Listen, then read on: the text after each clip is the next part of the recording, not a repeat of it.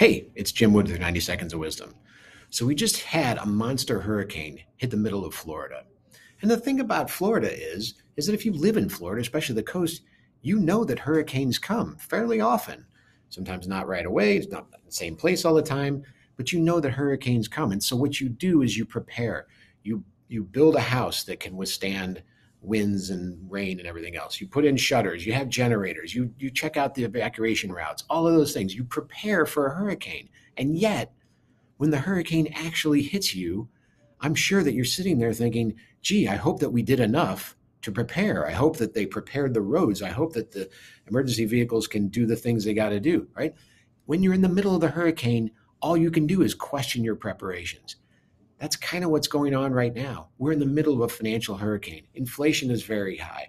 Uncertainty abounds. We don't know what's going to happen in the near term, right? But we've made preparations. We've invested for the long term. We've done the things that we think we need to do to prepare to withstand a hurricane. Now, unfortunately, some people lose their lives in hurricanes, and I would argue that generally most of the time it's because they didn't prepare. They didn't get out when they were supposed to get out, or they didn't do the things they're supposed to do.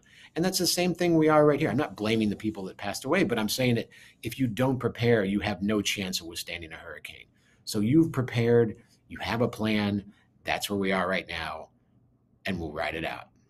Take care. Bye.